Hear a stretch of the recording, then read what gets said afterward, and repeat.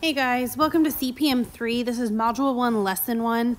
And if you notice right here in the sections, we are covering section 3.1, 3.2, 3.3, and 9.3. So if you notice on your notes page, we have 7 different pages. We've got a lot of notes, a lot of concepts to cover in this first lesson. The beauty of this video is that if you already feel like you've got things down on this first page, please fast forward it. If I'm going too fast or anything, you can pause it, you can rewind it. So this video is completely at your speed. But in this lesson, we are simplifying algebraic expressions and solving linear equations. So it says before we practice simplifying expressions, there's some vocabulary we must go over first. So this first blank is a term. A term is a number or a product of a number and variables raised to a power. So for example, it can be something as simple as just a number. So it can be 5. It can also be the product, which product just means to multiply. It can be the product of a number and a variable. So it can be something like 6x. It can be the product of a number and a variable raised to powers, so something like 7x squared. It can also just be a variable. It can be something like x or a negative x. So I used x in all of these examples, but it can be any letter, any combination of letter. It can be more than a couple letters. It can be something like 8xyz to the 17th power. Individually, these are all terms. What we're focusing on first today in these terms is something called the numerical coefficient. Okay, the numerical coefficient is the number factor of a variable term. So you've got in a chart of examples. When you have something like 3x, that 3 is the numerical coefficient. I'm going to skip this one right here for just a second. When you have something like 0.7ab cubed c to the 5th, it is what's in front of all those letters.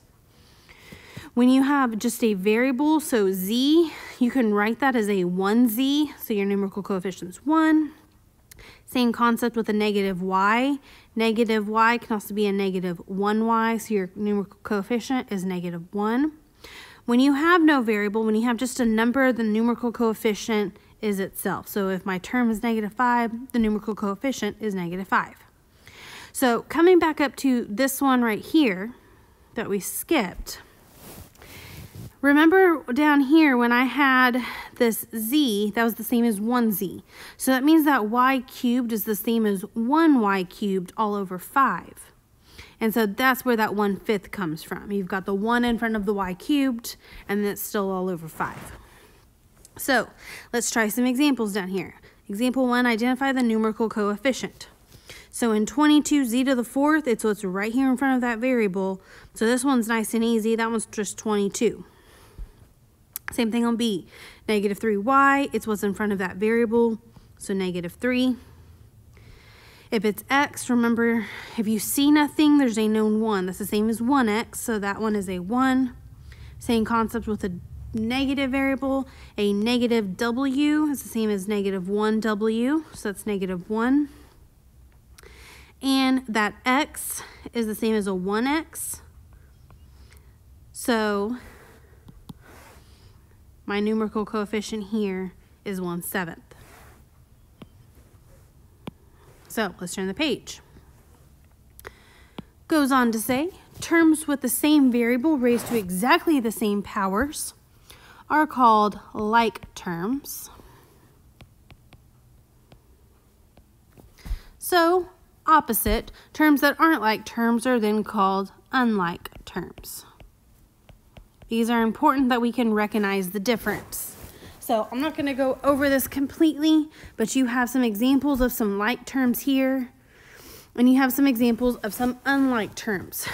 Notice here it says that these terms must be raised to the same variable and exactly the same power. So this one is not like terms because yes, they both have an x, but one's just an x and one's an x squared. So it's not the same power. This one here, completely different variables. So that one's a no-brainer. And then this one here, you've got an A, B, and an A and a B. But this B has no exponent. This one does. This one has a C. This one has no C. So pretty straightforward on those last two. So example 2, determine whether the terms are like or unlike. So you have a 4x and a 5x. Do they have the same variable? Yes, they do. Do they have the same amount of power? Yes, they do. So this one would be like. On B, it's kind of like this one right here that we saw. Yes, it's both an x, but you have one that's just an x and one that's an x squared. So because they have different exponents, different powers, this one is unlike.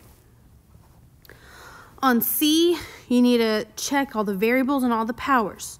So you've got an x squared, an x squared, an x squared. So those are all good. Then you have y, y, y. So because they are all the exact same, those are a like. On this one, you still do the same thing. It doesn't matter if they're out of order. That's perfectly okay. On D, you have a y and you have a y. So those are good. You have a z and you have a z. So even though they're in different orders, that's okay. They still have the same variable and they have the same power. And then on E, you have an AB and have an AB. So variables are the same. So check the power. You've got an A squared and an A cubed. So I don't even need to look at B. I can tell right there that that is unlike. But you can also check B. You got a B cubed and a B squared, so those aren't the same either. So let's actually get into some sections now that we've gone over the vocabulary we need. In section 3.1, objective A, we are using properties of numbers to combine like terms. A combination of numbers, letters, or variables and operation symbols is called an algebraic expression or simply an expression. A lot of times we'll refer to it as an expression and not an algebraic expression. An expression containing the sum and or difference of like terms can be simplified by, I don't know why I don't have 2 blank or 3 blanks here because this can be simplified. That should be simplified by combining like terms. So those are some grammar errors right there. By combining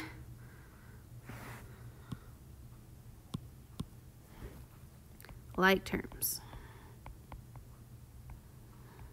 Okay, so combine like terms. So check first.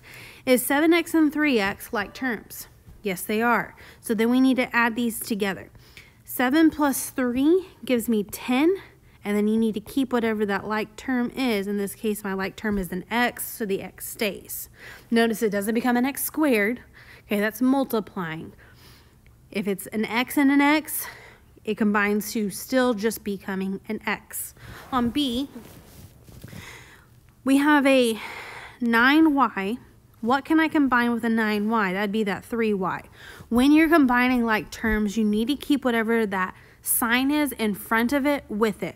So it's a minus 3y. So that's going to become a negative 3y right there. So keep the sign in front. So 9 minus 3 is 6. My like term was with that y, so it stays. And then this, you have nothing to combine it with, so it just comes down. Plus 5. Now, what this does not become is an 11y. No, no, no. Those are not like terms. And because they are not like terms, this is as simple as this can go. One has a y and one doesn't, so you can't add 6 and 5 together. That's like adding oranges and bananas, okay? It doesn't work like that. On part C, we have a negative 5y squared. So what else in this problem has a y squared with it? Well, that would be this right here. And so what is my numerical coefficient with that y squared? Well, that's the same as a 1 y squared. So negative 5 plus 1 gives me negative 4. Keep that like term, so y squared. Now on this one, now we have just numbers, so we can combine our just numbers. So negative 3 plus 2 gives me a minus 1. Again, do not combine that to a negative 5. One has a y squared, and one has no variable at all, so you can't combine further than that. Okay, likewise here on D, you got a y and then a y squared. Those are unlike terms, just like they were unlike terms in this problem up here. So on this one, we can't combine. You could also have said, can't simplify. Okay, that's as simple as that's going to get. You cannot combine to make that a 1. Okay, page 3. In section 3.1, we've got objective B and C together. We're multiplying and simplifying expressions, and by doing this, we're doing the distributive property. So when you have a number outside parentheses, that means that this is being multiplied, this 2 is being multiplied by everything in those parentheses. So you can see here, they did 2 times 3 right here. They did 2 times x right here. 2 times 3 is 6. 2 times x is 2x. Notice this simplifies to just that. This does not, again, become 8x. No. One has an x and one does not.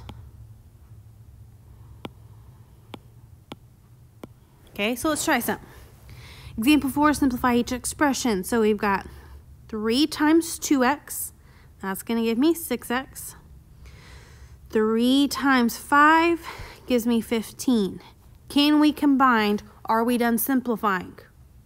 Yes, we are. This has an x and this one does not. So that is my final answer. On B, be careful with this one. This 2 here is being multiplied by everything that's in parentheses. This 9 is not in parentheses, so I'm not doing 2 times 9. I'm only multiplying what's in front of the parentheses by what's in the parentheses, not what's on the outside of it.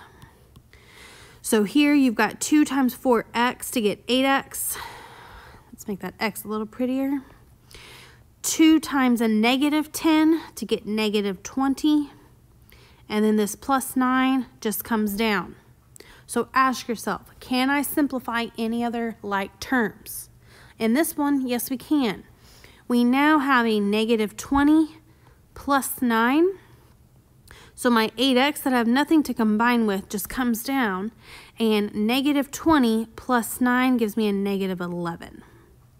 Now we are done because one has an x and one does not. On C, you've got negative outside the parentheses and then 5x minus 3 inside. Think of this negative as a negative 1. So you're multiplying everything inside those parentheses by negative 1. So you've got negative 1 times 5x to get negative 5x. And negative 1 times a negative 3, well, negative times negative is positive, so this is a plus 3. Can I combine these? No, we cannot. One has an x and one does not. So here on D, we need to simplify, or we need to distribute twice. This negative 2 is going to be multiplied by everything in parentheses here, and then this negative or negative 1 needs to be multiplied by everything in parentheses on this side. So negative 2 times 4x is negative x. Negative 2 times 7 gives me negative 14. So now let's change this to a negative 1. Negative 1 times 3x is negative 3x. And negative 1 times a negative 1 is a positive 1. So now combined.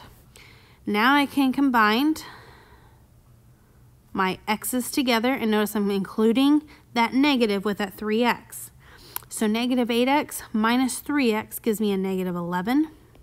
It's negative 11x. And negative 14 plus 1 gives me a negative 13. Can we combine this further? No, because again, one has an x and one does not. So this is my final answer. Okay, section 3.1, objective D, find the perimeter and area. So it says, recall that the perimeter of a figure is the distance around the figure. Therefore, to find the perimeter, add the lengths of the sides. We use P to represent perimeter. So, find the perimeter of each shape. So in part A, I am simply adding all of these sides together. So if I start here, I've got 1 plus 3z plus 1 plus 5z. Is this simplified? No, we can combine a couple things here. So I can go 1 plus 1 to give me 2. And we've got 3z plus 5z to get 8z. Anytime we are finding perimeter, area, we've got a word problem with units, you need to put units on as your final answer. So my perimeter is not just 2 plus 8z, it is 2 plus 8z meters.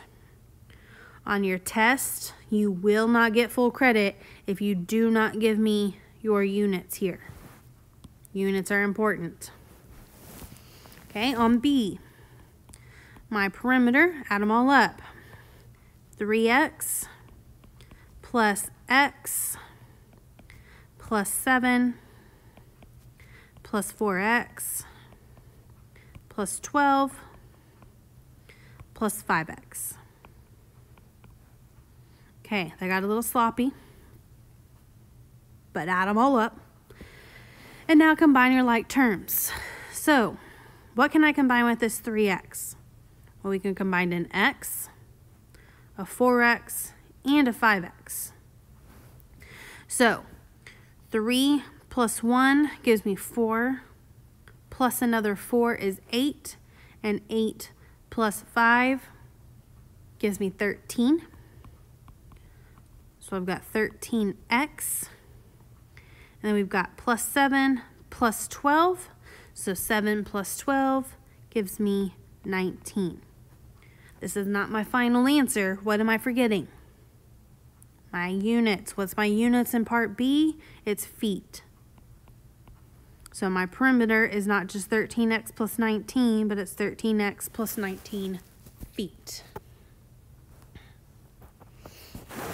So, those last problems, all we did was find the area. Or sorry, we found the perimeter. The perimeter is the distance around. You can think of this as in terms of your backyard. This is your fence. Okay, this is just the distance around something. When we measure this in just units. So, on this page here, that's why we had meters. Oops. Go away. Okay, I don't know what I'm doing there. Okay, we had just meters and then we had just feet. So now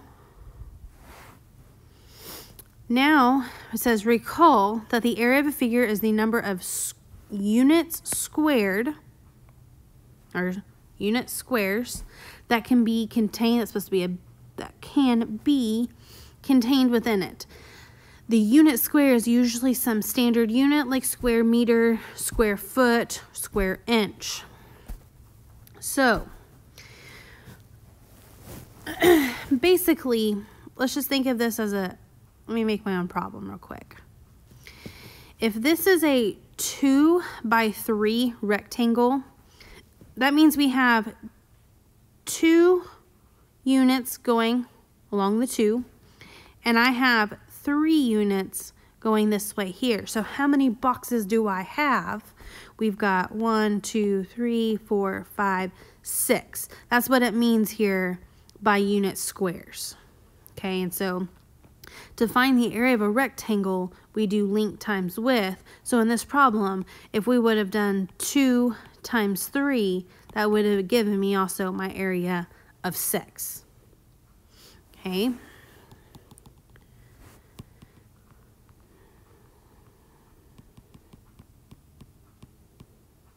All right. So in part A, find the area of each rectangle. So my area formula for any rectangle is length times width. So if you haven't memorized that by now, you need to. Length here is 11 times my width, which is z minus 6. So we already know how to solve a problem with parentheses. This is going to be that distributive property. So my area is 11 times z, which is 11z, and 11 times the negative 6, which is negative 66. Just like with perimeter, you need units here. So because we are dealing with area and it's unit squares that we are dealing with, it's not just meters anymore, it is meters squared. You can also write that if you want to do, instead of meters squared, you can also do square meters. Okay, if you actually want to like write it out, but that's what that m squared means. So same thing on B. My area equals length times width. So my length is 45 times my width of 2x minus 6. So distribute again. So my area is 45 times 2, which is 90x. And then we have 45 times 6, which is going to give me 270. Okay, are we done? Well, we're done on the solving part, but this one's in units of feet. So that means that this is going to be feet squared. Okay, area has squared, perimeter does not. So on to section 3.2. Section 3.2, objective B, we're using both addition and multiplication properties to solve equations. Here, the big thing, use your opposite operation. So it says, first, let's recall the difference between an expression and an equation. Up until this point, we've been dealing with expressions. It says, remember that an equation contains an equal sign and an expression does not. So you've got some examples of some equations here. You've got an equal sign, you've got an equal sign. Makes it an equation. On here, you've got expressions. You have no equal sign anywhere. So that's how you know the difference. Expressions, all you can do is simplify, combine your like terms. With now, we're about to get into some equations. Now we can actually solve these. So let's turn the page and let's start some solving. So you have some addition property of inequality, and you have your multiplication of inequality. Says instead of kind of making these charts here make sense, because they're confusing a little bit, it just says here, in other words, the same number may be added to, subtracted from both sides of an equation without changing the solution of an equation. Oh, excuse me. Also, both sides of an equation may be multiplied or divided by the same non-zero number without changing the solution of the equation. So what we're going to do is first simplify one of both sides. I don't know what I was trying to write here, but we need to simplify both sides of an equation first. So always look, can I combine anything on the left? Can I combine anything on the right? And then the second one is always do the opposite operation. So for example, opposite of addition is subtraction. Opposite of multiplication is division. So if something is being multiplied, we need to divide that number over. If something's being added, we need to subtract that number over. Okay, opposite operation.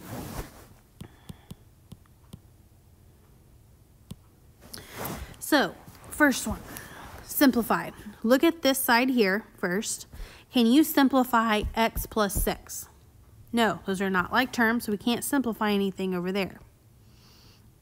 Okay, look at this side of the equation. Can you simplify 1 minus 3? Yes. So I can bring down my x plus 6, and 1 minus 3 gives me a negative 2. So the whole goal here is to solve for x. So what's happening to x? Well, we've got 6 being added to it. What is the opposite operation of adding 6? That would be subtracting 6. So you'll kind of see other professors doing this little line here. What's really important is that when you, okay, so we said the opposite operation to add 6 is to subtract 6. When I subtract 6 from the left side of this equation, you have to subtract 6 from the other side as well. Think of this as a scales. When you take 6 pounds of weight from one side of that scale, you've got to subtract 6 pounds from the other side of that scale to still keep this balanced. Same thing with your equation. What you do to one side of the equation, you've got to do to the other side of this equation to make this thing balanced. So 6 minus 6 cancels out. I'm only left with an x. Bring down your equal sign, and negative 2 minus 6 gives me a negative 8. Okay, we're going to go a little bit quicker on this other one. Can we combine anything on this side? Nope, those are unlike terms. Can I combine anything on this side? Yes, we can. So negative 2 minus 6 gives me a negative 8. You need to bring down everything else that we haven't used yet. The goal here is to get that variable by itself. So what is happening to that y? Well, with that y, we're subtracting 5 from it. So what's the opposite of subtracting 5? That is to add 5. We know that what we do to one side of this equation, we've got to do to this other side of this equation over here. So I'm going to also add 5 to this side here.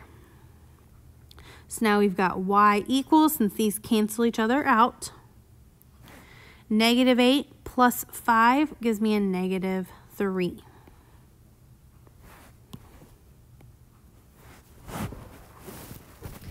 Okay, can we combine anything with this side of the equation? Are those like terms? Yes, they are. So 3 minus 7 gives me negative 4. So negative 4y equals, can't combine anything with the 12 since it's just a 12.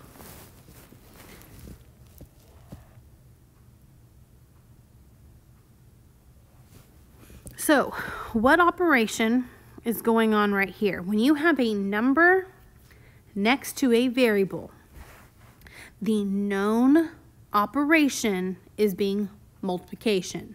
So this is negative 4 times y. What is the opposite of multiplication? That's going to be division. So I'm going to divide a negative 4 from this side of my equation. You have to keep this equation balanced. So if I am dividing 4 from one side of this equation, I've got to divide 4 from the other side of this equation as well. So my negative 4's cancel. I'm left with y equals 12 divided by negative 4 is negative 3. Okay, can I combine anything on this side? Nope, that's a z and a number. Those don't combine. Can I combine anything on this side here? Yeah, we can combine some numbers. So I've got z over negative 4 equals 11 minus 5 gives me 6. So what's happening with this z? The goal here is to get z by itself. Well, this little bar right here means division. It's a fraction. Fraction is just division. So the opposite of dividing by 4, or dividing by negative 4, is to multiply by negative 4. What I do to one side of the equation, we have to do to the other side. So my negative 4's cancel. I'm left with z equals 6 times a negative 4 gives me negative 24. Okay, E and F, we now have two-step and multi-step. So on E, can I combine anything? Is there anything on this side I can combine? Nope, you can't combine a variable and a number. And the other side, you just have a 46. So you gotta take care of this 1 first. What's the opposite of a positive 1 or a plus 1? It's a minus 1. And I minus 4, don't know why. Let's minus 1. What I do to one side of this equation, we have to do to the other side. So I'm going to subtract 1 over here. So I've got 5m equals 46 minus 1 gives me 45. What operation is going on between that 5 and that m? When you have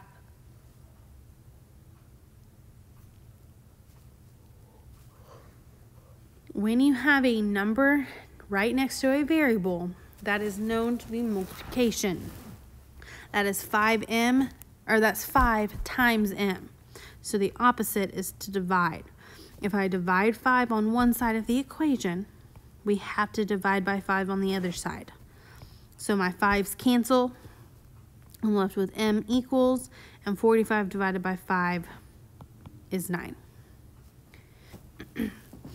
Okay, and the last one on this page, look at both sides. Can I combine anything on this side here? Yeah, we can combine that negative 10 and negative 2. So we're going to get negative 2d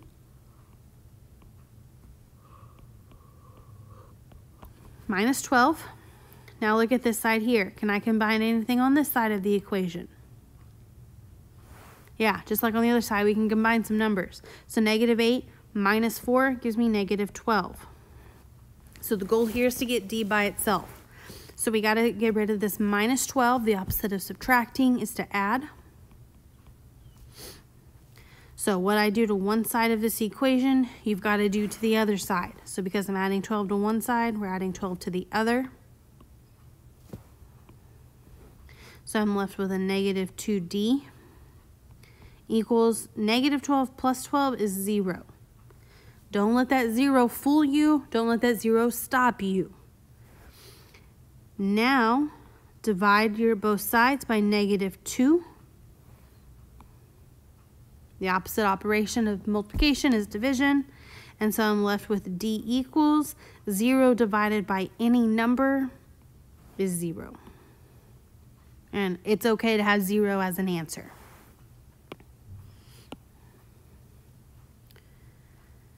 All right, now 3.3 objective B, we are solving equations containing parentheses.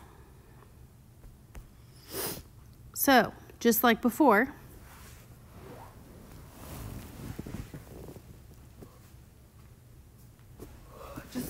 the goal here is to get that variable, get the variable by itself. So, we have a couple steps on this one. Step 1, if there are parentheses, we've got to use distributive property. Step 2, like before, combine any like terms on each side of the equation. Step 3, use addition property of inequality to rewrite the equation so that the variable terms are on one side and the constant or number term is on the other side. Use your multiplication of a property to divide both sides. And then step 5, you could check your solution. So, go through your steps. Example 8, letter A. Start at step 1. Do we have any parentheses? Yes, we do. So we need to start with distributive property. So we're going to distribute that 4 to everything. So bring down your 21y. 4 times 5y is 20y. And 4 times a negative 7 gives me negative 28. So combine any like terms on each side of the equation. Well, this side only has one term, so there's nothing to combine there. Can I combine anything on this side of the equation? Well, no, one has a variable and one doesn't. So we're kind of skipping step 2. Step 3, rewrite the equation so that the variable's on one side and the constant's on the other side. We already have the constant on one side. Notice there's not a constant over here. So my constant's on one side, so that means I need my variable on this side here. You want your variable on one side, your number on the other side. So you've got a 20y. I need to move this over here to this side here. So what is the opposite of a positive 20y? That'd be a negative 20y. So I'm going to subtract 20y from both sides of my equation. Well, 21 minus 20 is 1y. And we bring down that equals negative 28. 1y is simply the same as just y. So you can either say 1y equals 28 or just y equals 28. Okay, on B, step 1.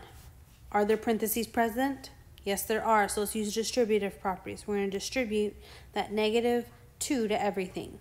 So I'm going to get negative 10x plus 16. And then I'm going to bring down my equal sign and my 6x. Step 2, combine any like terms. I have nothing to combine over here. One has an x, one doesn't. And then this is just one term, nothing to combine. So step 3, get the constant on one side, your variable on the other side. Well, I have my constant by itself here, right? There's no number over here, so my constant's by itself. So that means because my constant is here, I need my variable over here. So kind of the same as what we did right here. The opposite of a positive 20y was a negative 20y. So what's the opposite of a negative 10x? That's going to be a positive 10x. I'm going to add 10x over. So now those cancel. I'm left with 16 equals 6x plus 10x gives me 16x. Step 4 says to use the multiplication property of inequality to divide both sides by the numerical coefficient. So the opposite of 16 times x would be to divide it. So those cancel. 16 divided by 16 is 1. So I've got 1 equals x. Now, I don't care if you leave this as 1 equals x. I personally like x equals 1. But those mean the exact same thing. It does not matter what order if you put number or variable first. On C, step 1, are there parentheses? Yes, let's distribute. So we've got 4x plus 12. Bring down your plus 1, your equals, and your 13. Step 2, combine any like terms. Can I combine anything on this side here? Yes, we can. Usually when there's 3 terms, we can combine something. So I can bring down my 4x, but,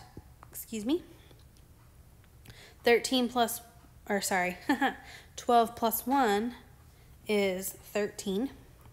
So plus 13 equals 13. So step 3, we need to get the constant on one side, the variable on the other. So on this one, now I have my variable here. That means I need my constant over here. So the opposite of plus 13 is a minus 13. So I'm left with 4x equals 13 minus 13 is 0. Again, don't let that 0 stop you because I can still get an answer.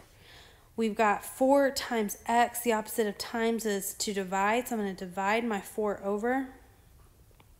Well, 0 divided by any number is 0. And that is perfectly okay to have. Lastly, on this page D, do we have parentheses? Yes, so let's distribute that 5 to everything in parentheses. So I've got 15x minus 5. Notice that plus 2 is not in parentheses, so I'm not timesing 2 with 5. So just bring down your plus 2, your equals, your 12x, and your minus 6. So now, step 2, combine like terms. Do I have anything to combine on this side here? Yeah, again, 3 terms, we're combining something. So 15x Negative 5 plus 2 is negative 3 equals. Can I combine anything on this side? Nope, one has an x, one does not. So that's just 12x minus 6. Now this is one where you have so many options. Notice we have an x on both sides, and I have a number on both sides. That simply means you just need to move something. It does not matter what you move as long as it is mathematically correct. Just move something. If you are wanting to move that 15, the opposite of a 15x, of a positive 15x, is to subtract 15x. So that's how we would move that 15x. Then you have a minus 3. The opposite of minus 3 is to add 3. So we can move that negative 3 by adding 3 over. We can move that 12x, the opposite again of a positive 12x is a negative 12x. And then lastly, you've got a minus 6. The opposite of minus 6 is to add 6.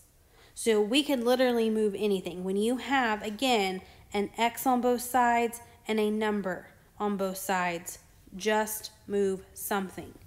Now it does seem to be kind of custom to put your variable over here and your number over here, but it's not the only way to do it. So the way I'm solving it is not the only way to do this.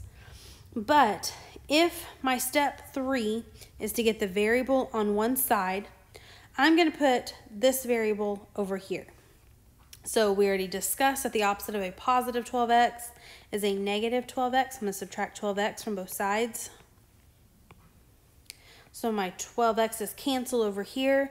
15 minus 12 gives me 3x. Now bring down everything else we haven't used. So I haven't used this minus 3, my equals, and my negative 6. So now that I have my variable over here, check. Now I need to get my number over here. So to move that minus 3, the opposite of subtraction is addition. I'm going to add that 3 over. So I've got 3x equals negative 6 plus 3 is a negative 3. And then step 4 is to divide both sides by that numerical coefficient. So I've got to divide by 3. And my final answer is x equals negative 1.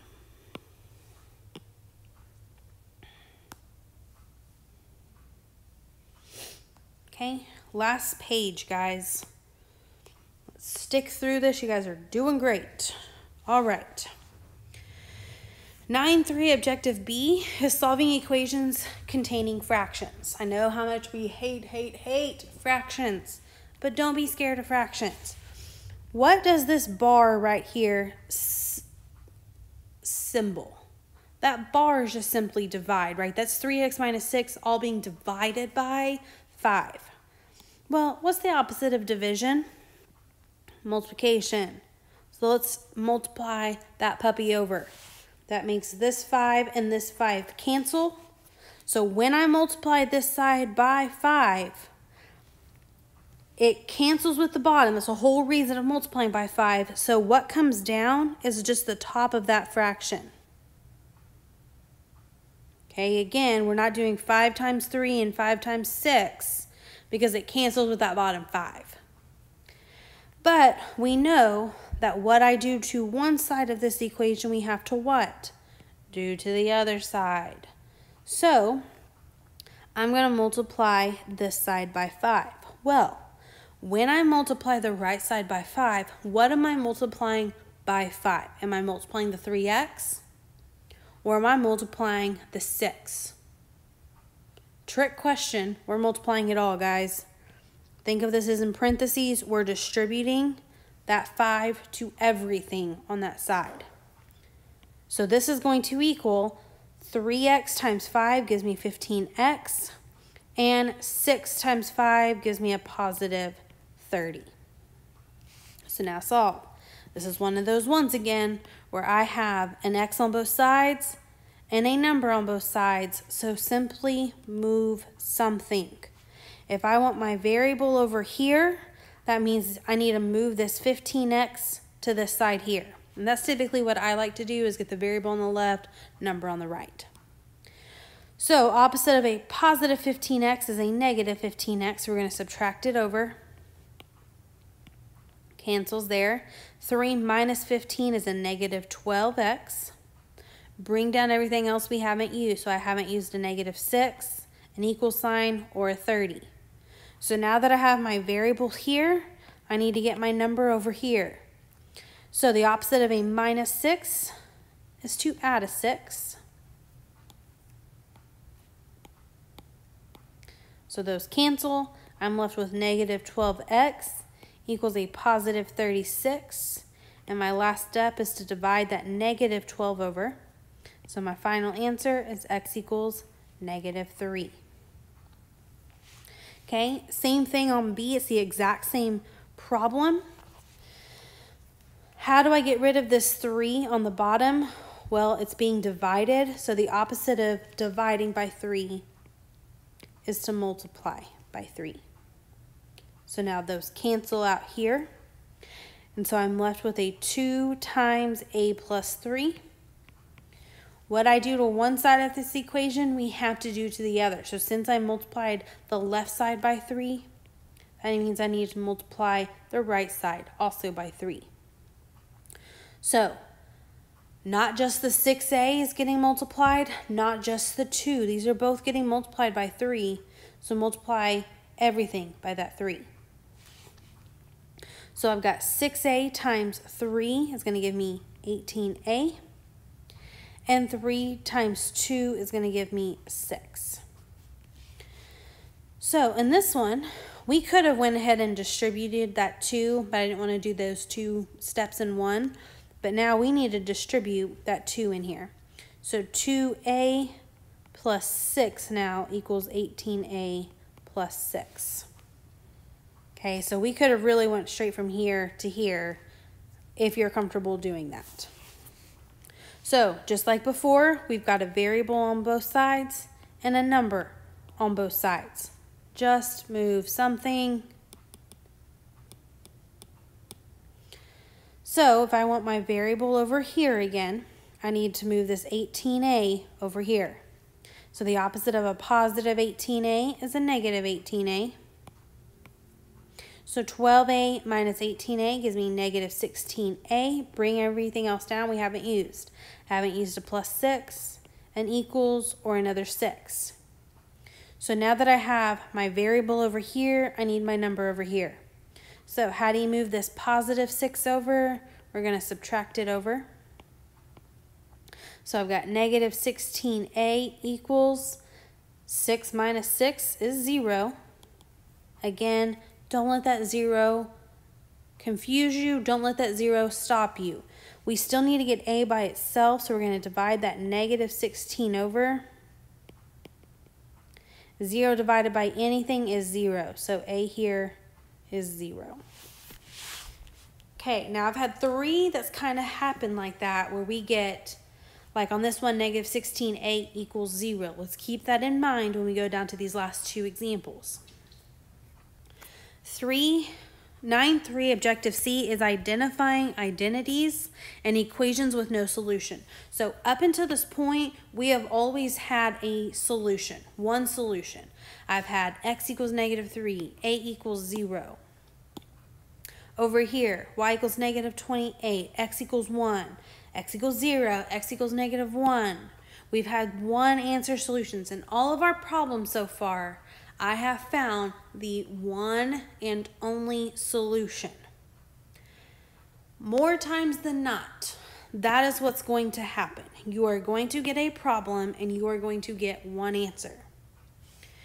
That's not always going to happen. So it says right here, so far, each equation that we have solved has had a single solution. However, not every equation in one variable has a single solution. Some equations have no solutions, while others have an infinite number of solutions, and this is also called an identity.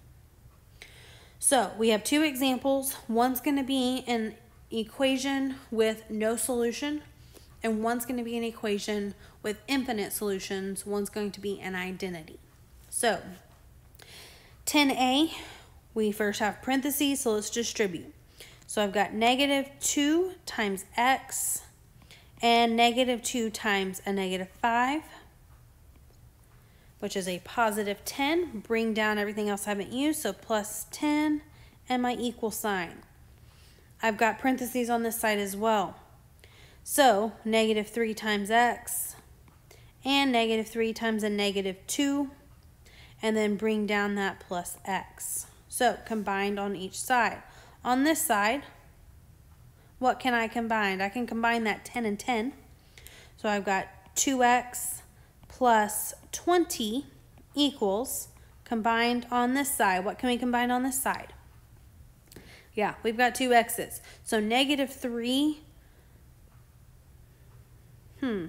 -3 plus 1 gives me a -2x. And then bring down that -6. So we're back up to those top ones. I've got an x on both sides and I've got a number on both sides. Just move something. So, like always, I'm going to put my variable on the left. I'm going to put my number here on the right. So that means I need this x over here. So what's the opposite of a -2x? That's to add 2x over. So those are going to cancel. Well, what do you know happens here? 2x, or a -2x plus 2x, that also cancels. So my variable is completely gone. Okay, it canceled on both sides. So what do we have left at this point? Well, we have a 20 on this side. Bring down our equal sign, we have a -6. Is this a true statement? Does 20 equal -6? Is $20 the same as owing somebody 6? No, it is not. Okay, so I'm going to put a little line through that. That little line means does not equal. 20 does not equal -6. When this happens, when your variables cancel, and your statement that you have left is not true, that means this one here has no solution. And you might see it in my math lab as a 0 with a line going through it. It means an empty set. That is completely different than what happened right here in B. Notice here, I still have a variable. Yes, my 6 and my -6 did cancel to give me that 0. But the difference is I have a variable. If you have a variable, you have one solution. When your variables cancel out, that's when you've got no solutions or infinite many. That's when something different has happened. Okay, so spoiler alert, since that one's a no solution, this is an example of infinitely many. So on part B, we have some parentheses. So let's go ahead and distribute. I'm going to move this over a little bit over here. So 3 times x is 3x. 3 times a -4 is -12. Bring down your equals, bring down your 3x and a -12. What do you notice about this equation? You've got a 3x minus 12 on this side and a 3x minus 12 on this side. When your equation is exactly the same, this is your infinitely many solutions.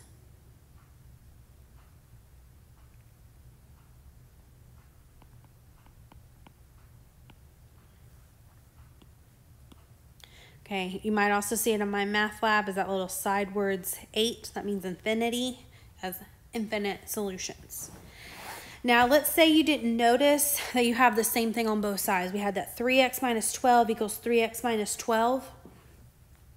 So if we see this here and we don't notice that it's the same on both sides, you can still keep going and solve this. We've got an x on both sides. We've got a number on both sides, so that just means move something. So like before, I'm going to put my variable over here and my number over here. So that means I need to make my 3x go over here. So the opposite of a positive 3x is a minus 3x. I'm going to subtract it over. And just like on part A, 3 minus 3 cancels, 3 minus 3 cancels, and I'm left with negative 12 equals negative 12. So because this is a true statement, negative 12 does equal negative 12. That's also why this one here is infinitely many solutions. Okay, so it doesn't matter really where you stop. If you stop here where both sides are the same, or you stop where you have no variable, it both means infinitely many solutions. So that is all I have for this lesson here. If you have any questions, you can email me, see me before or after class. I hope you enjoyed the video. You can rewind it, go back to any problem that you need, and I will see you next lesson.